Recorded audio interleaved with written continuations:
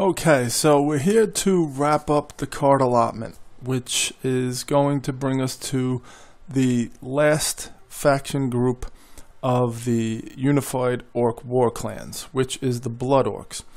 But before we do that, I did notice that last time, because we had moved this piece of equipment around, we had skipped over looking at Broadshade Sword of Timber. So I just kind of wanted to resolve that before we move on and take a look at our Blood Orcs. The Sword of Timber is a weapon attachment. It's going to require that you have a unit with the melee ability in order to use it. It's got a cost of 7 cunning, and it's going to double the combat of the attached unit, which, you know, I kind of like these cards that have kind of a scale of usefulness. I mean, it's always going to be better than not having it. But if you have a unit who's offering 1 combat, well, then it's going to grant you 1 combat. But if you have a unit that has 4 combat, it's going to grant you 4 combat. So it scales with the game. As you go deeper into the game, it's going to become more powerful as you have more powerful units. So I like that aspect to this card. And it's a wooden broadsword with gold reinforced shaft up the center and a gold leaf etched hilt. Okay, so it's this combination of like wood and metal. Okay, so it's a wood sword, but it's, I guess, reinforced with metal. Okay, so that's it for that. We're gonna head to the Blood Orcs now. Let's check out the notes and see what we have for them. There's no faction leaders just yet. Purchase many cards with combat. So we spoke last time about this, that it's possible for orcs sometimes to recruit using combat, basically browbeating a unit into participating. The Blood Orcs especially are going to be able to do this. This is very, very common in their culture. Might makes right kind of thing. High use of card destruction. All right, I mean, you're getting the picture for what these guys are about. High combat single units. They're not as much of an organized faction group like you had with the Xanthan Orcs. It's going to be that their single units can be very strong on their own, but they don't gain big advantages in being in groups per se. Many attacks. So, you know, we saw that the dwarves were rather defensive, and they're going to have a lot of evade cards. The Blood Orcs are going to have more attack cards than evade cards. Unit defense is often higher than cost because they're savage warriors. They're very adept at fighting, so it's going to be hard to take them down. I mean, they're the kind of orcs that, you know, you chop an arm off and they're still coming at you. So that's going to be reflected in defense. Their ability to be brought down, basically. All units have the melee proficiency and often the range proficiency as well. So we're saying that all units are going to have this melee proficiency. So you're not going to have to go hunting for someone who can use a sword or something like that. They're all going to be able to do this. This is, you know, I mean, you come of age, you learn how to fight. All right. So the first piece of equipment is the Bone Charm Belt, and it's an armor attachment that anybody can use. It's got a cost of 7, a defense of 7. The attached unit gains combat equal to the number of units in your captured pile up to 5. So let's just get a sense of what this is about. Close-up of Blood Orc female, hand draped over belt that sits low on waist with 5 small bone fragments dangling. That Blood Orc female is Reyna, the Blood Orc mercenary. Just a little something to remember you by. We'll take a finger or a scapula or who knows what. It's a bone charm belt. Okay, so this is going to be, you know, like notches on the belt.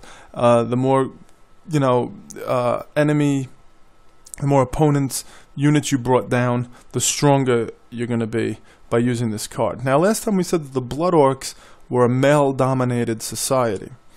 But there are cases where a female emerges, and it's like I said, it's might makes right. So if you get somebody comes along and they beat you down, doesn't matter male or female, you know, they got it over you. And that's going to be respected in time, okay? And Reyna is one of the most powerful warriors of the Blood Orc faction. and so we'll be, you know, seeing her at some other point. I don't know that I wrote her in yet. We'll see. We have quite a few cards for the Blood Orcs. I don't remember them all, but she's definitely going to wind up in here, whether as a captain, most likely, or just a very strong unit. We'll see. I might have written her in already. I don't remember. Okay, so we'll go to their tactics. Forced March. Okay, so 3 cost. Defensive 4, as tactics have. It's going to give you 1 combat on its own. You're just pressing a little bit, so you're getting that little bit of an extra fighting power. And when you launch an assault against a fortified location, you may place your marching token on the 1 side. So if you remember, you place the marching token on the 2 side. The following turn it goes to the 1 side, and then the following turn the assault resolves. Here you're going to cut that back by 1. It's a forced march. We're going to get there a little bit quicker.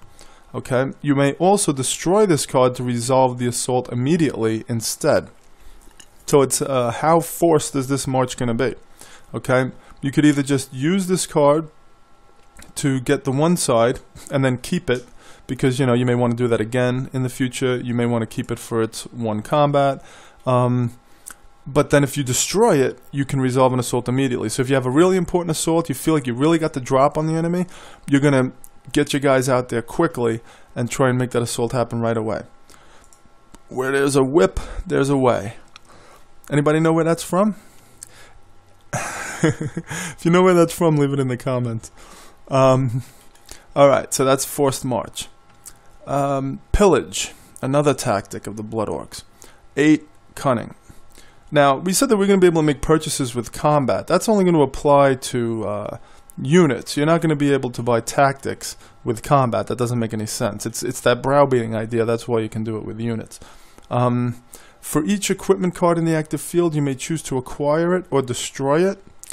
I had some trouble with the wording of this, but I think this is pretty clear at this point. I wanted you to be able to do this for each card. Make a decision. If your enemy, your opponent, has some equipments out in the active field, you have some equipments out, for each one you can say, alright, I'm going to take this one, I'm going to destroy that one.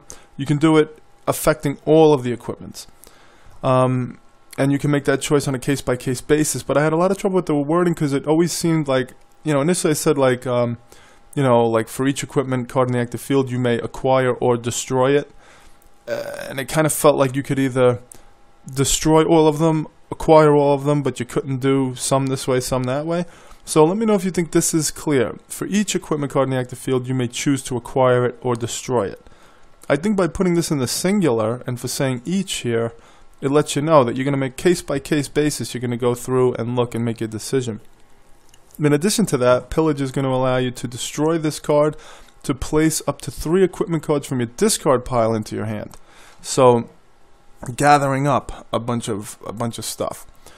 Take all you can carry and destroy the rest.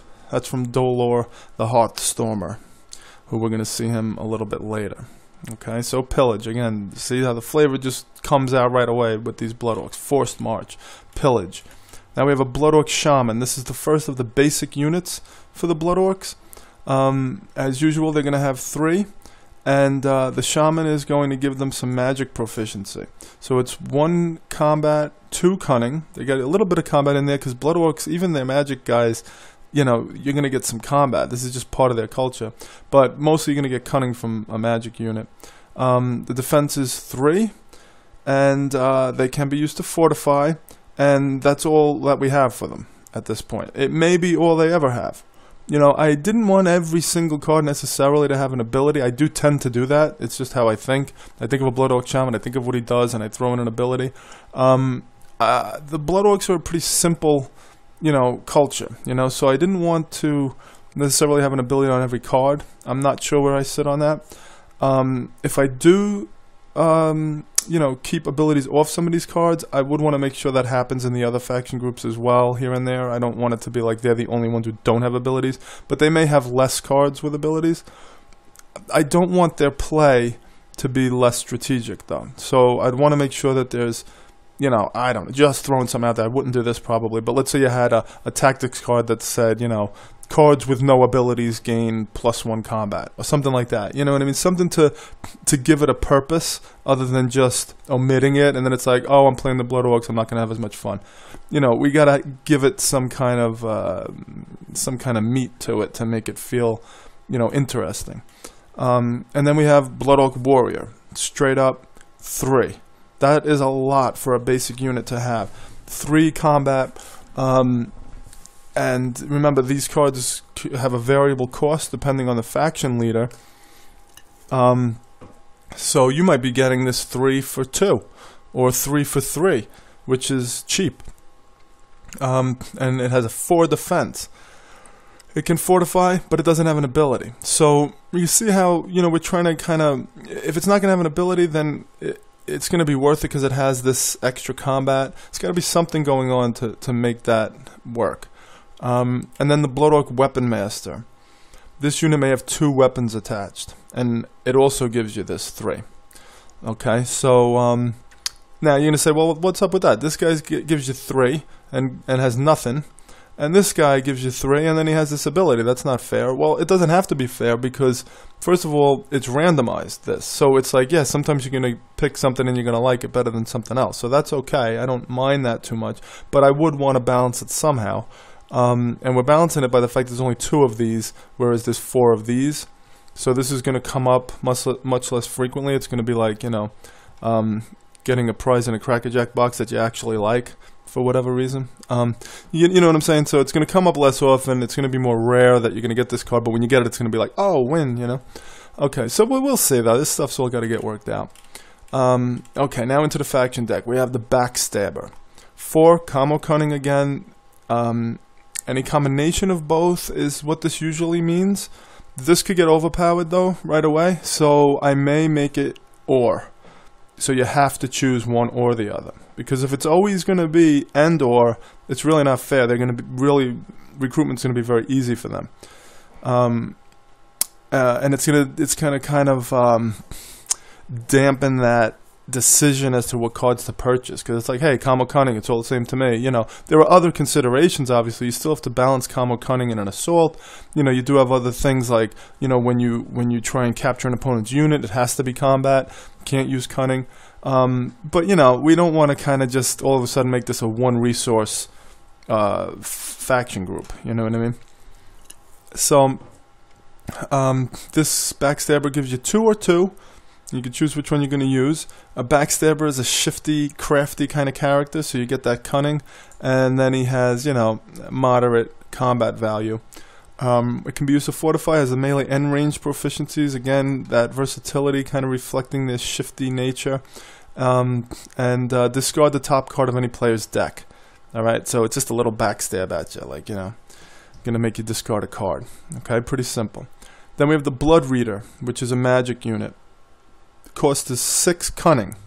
Alright, so you're not going to be able to browbeat the Blood Reader. He's one of these guys who's like, you know, he's a spiritual, magical character. It's like, you know, kill me if you will, you know what I mean? I'm not going to do what you want. I have you know, I answer to a higher authority kind of a thing. Alright, so you got to get him with cunning. Got to talk him into getting you to do what you want him to do. But he's only got 4 defense, because again, a lot of times with the magic units, we bring that defense just down a little bit because they're not strong fighters. They're a little bit vulnerable out there. He can fortify and reveal the top card of any player's deck. You may immediately purchase the card or return it to the top of the deck. Okay, so I think we saw this in the men faction with the Augurer, was it? Where did we see this? I think it was with him.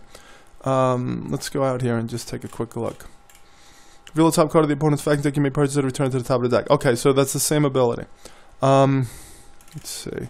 Now that's a basic unit for the men, and here it is a faction deck unit. So there may only be one of these, let's say, whereas the basic units for the men, it's going to be more prolific. Also, with basic units, they're available at all times. The Blood Reader's got to come out of the faction deck into the active field in order for you to purchase them. So it's going to be a little bit harder to get. I guess I don't really have a problem with this as long as these numbers are different. I do not like having 2 cards that are the same with a different name and different art. That never. I never like to do that. So there's got to be some difference between these two. I'm going to have to look at them a little bit more closely and make sure that that difference is significant enough. Otherwise, I'll change one of them. Okay, so the Blood Reader.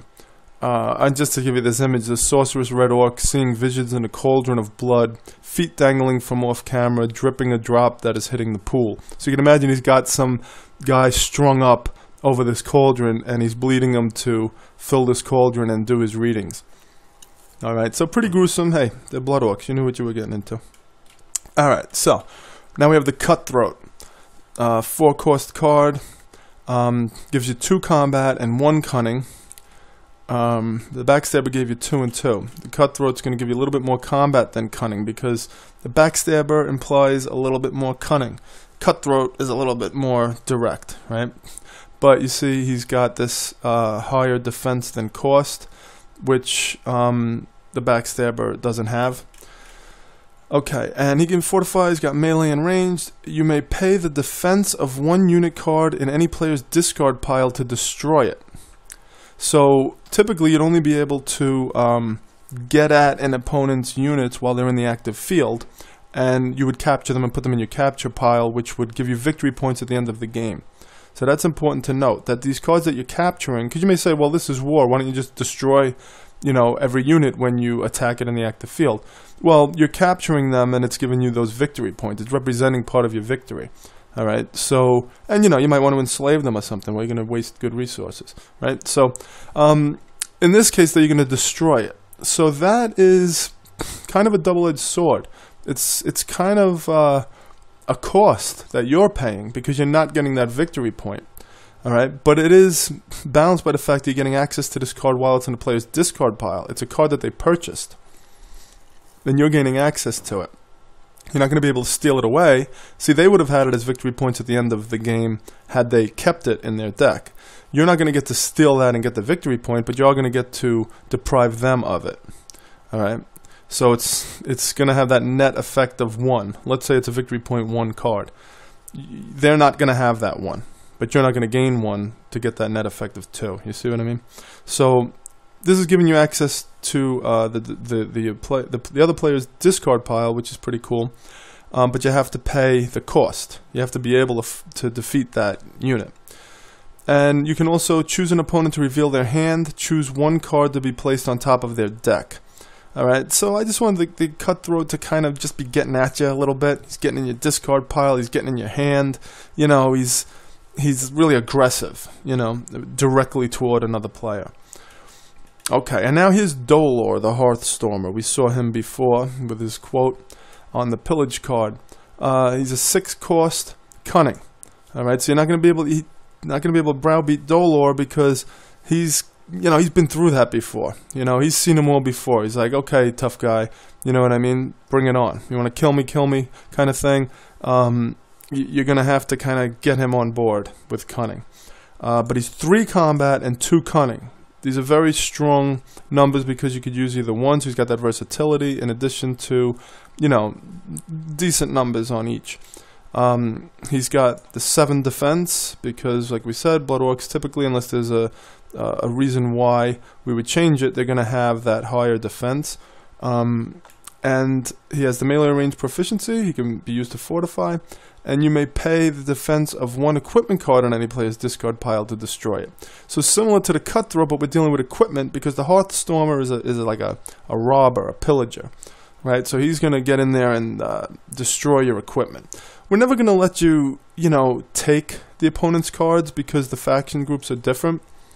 So as much as with equipment, it would make sense. You know, why can't I just steal this guy's sword? And then how cool is that? I have one of the elf swords in my deck. That would be really cool. I don't feel comfortable mixing up the cards so much. When you destroy an opponent's card, it goes to the destroyed pile. So that destroyed pile is going to be mixed up, and you got to sort it out at the end of the game. But it's its own separate thing. When you capture a unit, it's going to go into your captured pile. But that captured pile is going to be all your opponent's units. So you just hand it back to them at the end of the game, and they could sort it out amongst themselves. I don't like the idea of just like mixing, you know, different faction group cards in your deck. It just, I don't know, something about that sits with me wrong. What do you think about that? I mean, it would be really cool to have an elf sword, you know, in your deck that you stole. You know, I like that. That's fun. And I mean, is it a big deal to really just sort everything at the end of the game? But it could get pretty messy. You know how it is at the end of a game. You don't really want to sort everything as it is. And now you'd have a lot to sort out because you got to go through and make sure, you know, we probably should make some notation on every card with a little icon where it belongs anyway. But you'd have to go through that all. You might have cards from, you know, 3 different groups, your own. And if you're facing 2 other opponents, you might have men and elves and your own cards all mixed in. And then you got the faction cards that have to be removed from your specific faction group cards to be put back. There'd be a lot of sorting at the end of the game, and that's why I don't permit it. But what do you think about that? Is it cool enough to make it worthwhile? Is it okay to you know, give you all that trouble at the end of the game for a better play experience? I'm not really sure where I sit on it, although I very much lean in the direction of not doing it, just because it seems like it gets messy. Okay, so yeah, Dolor is going to be about equipment, and he's going to get you 2. Now, why is he getting you 2? We said last time we were basically using 7 cost as the justification for increasing the VP. Let's see, he's got 3 here. Let's see. Can't really see bumping him up to 7 with this ability. So, I guess we'd have to kind of bring him down to 1 here. A lot of times, named characters kind of get the edge a little bit. You know, you're capturing like a notorious opponent, and so you would get that higher VP. But I don't know if I could justify it here. I think early on, you know, last time we spoke about this, I said that I was using the higher of the 2 as a base cost. Initially, I was doing it 1.5 times. So this would be 3 plus 1.5, which would round up to 2, which would be a base cost of 5, plus the ability would give you the 6. So this may be what happened here with him and the way it panned out. I'm not really sure. But again, all of this stuff is going to get changed, so we'll see. For now, we're going to leave him at 1 because he's at 6 cost. And now the Seething Bloodletter. This is a beast. Okay, let's take a look at what it's like. Trained, armored, lion-like beast with 2 hooked, razor-sharp protuberances from shoulder that can swipe horizontally, plus very long, sharp claws and many Nexu-like shredding teeth. Okay, so it's got like these 2 hooks coming out of its shoulders that can kind of catch you, and then it can bite you up and claw you up and all of that. So the Seething Bloodletter, you can see why it's a bloodletter. It's got hooks and teeth and claws and all these shredding kind of features. Alright, so 8 cost, pretty high, but like any beast, you can tame it with a whip. So it's going to have that combat or cunning. Coax it, beat it into submission, do what you got to do. Combat 4, very strong, no cunning of course. And it's going to have equal cost and defense as a beast. Can't fortify with it. It doesn't have any proficiencies. When you capture a unit, you may destroy it instead. Now, why would you do that? Because if you do, you gain 1 influence. So remember, when you capture a unit, you're going to get the victory points at the end of the game. Why would you destroy it instead? To get this influence. And influence, not only is it an in-game resource that you could use to activate captain abilities, activate abilities on other cards, which I don't know if I have any cards yet that use it. I might have one somewhere, we'll see. But also they're worth victory points at the end of the game. So your influence tokens, if you don't spend them, they will be worth victory points. So this, you're not losing the victory point. You are in theory getting it, and what's better, you could spend it if you need to during the game. Alright, so the 8 cost is getting it a VP of 2. Alright, let's go next to the Relentless Aggressor. Cost 7, com 3. Now you're seeing these pretty strong combat values on a lot of these cards for the Blood Orcs, right? That's by design. And then we have the higher defense over cost, which is a feature of the faction group. Can fortify, has the melee ability, and whenever this card would go to your discard pile, you may place it at the bottom of your deck instead, because he's relentless. So he's not going to wait to come out next time around. He goes right to the bottom of the deck, and you're going to get him again. Now, this kind of creates a loop, because he's never going to go to your discard pile. Every time he would go to your discard pile, he's going to the bottom of your deck. So he's never going to be out in the discard pile. He's going to keep coming back and back and back. But remember, he's at the bottom of your deck, so you're still going to, let's say you only have 2 cards at the bottom of your deck. You're going to draw those 2. You're still going to reshuffle your discard pile, make a new deck, and at the end of the turn, he's going to go to the bottom of it. So he's not going to come out again all the way until that deck gets played through. So it's not like he's coming out every turn. You know what I mean? So I thought this was fair enough. But once you get him out, he's never going to the discard pile again. Which is good because some things that target your discard pile, he won't be available. That's also bad because sometimes you have abilities that target your discard pile, let you grab a unit or something like that. You're not going to be able to grab him. He's going to come out when he comes out. And you're not going to have any control over that. So, you know, it's kind of weighed out on both sides. He avoids your opponent's discard targeting abilities, but he also is not available for yours. Okay, and now the captains. And there's Reyna, so we do have Reyna here in the captains. Ragehound Whirlblade. Defensive 11. When he arrives, he destroys any unit in your opponent's row that is adjacent to another unit. Okay, so if you just happen to have 3 units out in the active field, he's going to get all 3 of them. If you just have 2, he's going to get both of those. If you just have 1, he's not going to get anybody.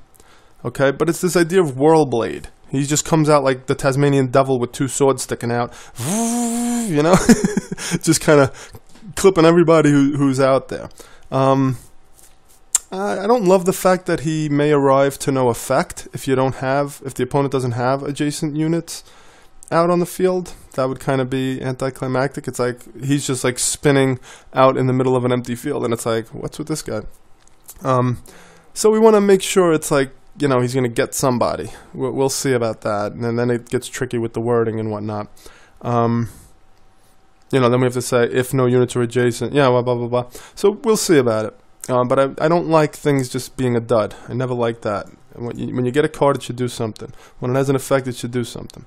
Then each turn, each opponent reveals their hand, discarding any units that have the same cost as another unit.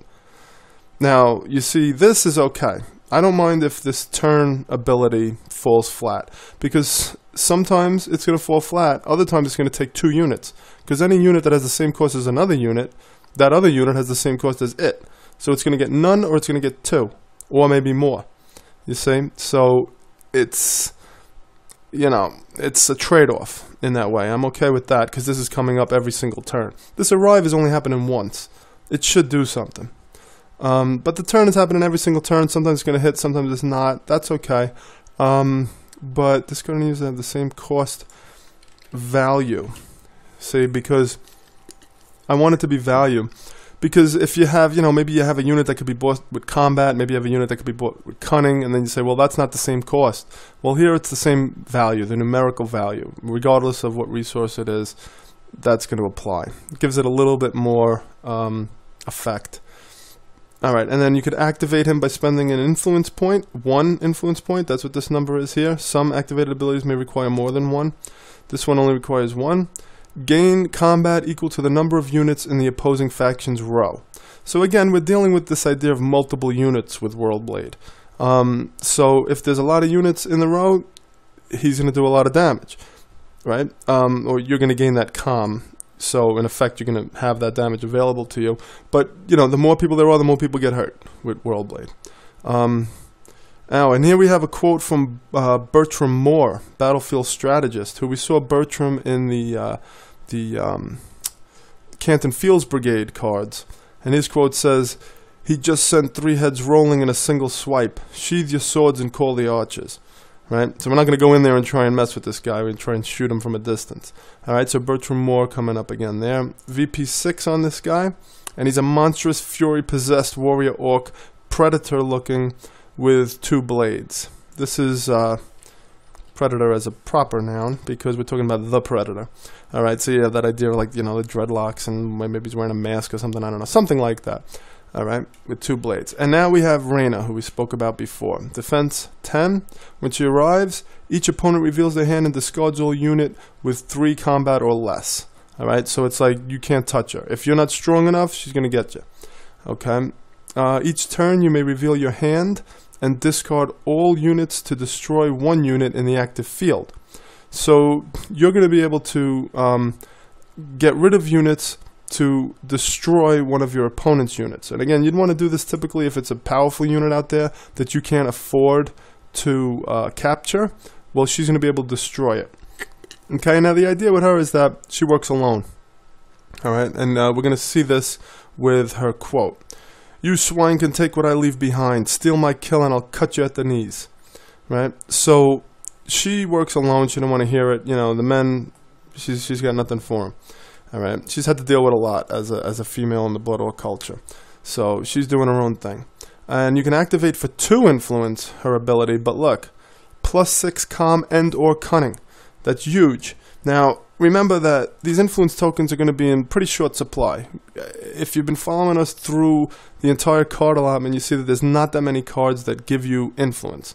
So this isn't going to come up very often where you have a lot of influence tokens. And you know, they're going to be spent and then they're gone, so you're not going to be able to do this all the time. But when you can do it, you're going to get 6 of whatever you want. So that's pretty cool. And she's got 5 VP if you can capture her. All right, now that's it for the card allotment. So we made it through all the way to the end. Let's see where we are. Okay, we're at 30 minutes. That's fair enough. I do want to mention the last thing because I'd hate to start a whole new video on this. What's in my notes? What I did is I went to the I think it was the core game of the DC deck builder, and I tried to break down everything that I saw there. And I did that because I feel like I'm kind of out on a limb here. I don't really know you know, what the relative value should be and this and that. So I did this as a way of getting a baseline. How did they do it? What did they come up with? And then I can work from there and try and figure it out. I can go a little bit more with one thing, a little bit less with another thing, make sure it kind of balances out to numbers that are, you know, somewhere in this vicinity, and that would give me a good starting point for play testing the game. And then from there I can adjust and see where I want it to be for this particular game. But at least this gives us somewhere to start as you know, amateur designers who maybe never did this before. We get to look at what the pros are doing, and it gives us a good starting point. So this was fun to do, and I think it's a good process. You know, when we don't have a lot of experience and we need to try and learn, you know, how do we come up with these numbers for these cards and get the game at least some kind of balance in place before we even start playtesting, so that way, you know, we're not wasting a lot of time. You know, we can at least start with some footing, you know. So you saw that 84% of the cards were worth 1 victory point in that game. Only 10% were worth 2, and then 1% were worth 3, 5% had a variable VP value. Okay, so most of the cards are having that 1 VP value. All right, now that makes sense. Why make these numbers bigger if you don't have to? I mean, we got to add them up at the end of the game, so you want to keep it as simple as possible. So we keep this base down at 1. I mean, we could easily make this 5 and 10 and 15, but why would we make the math harder, right?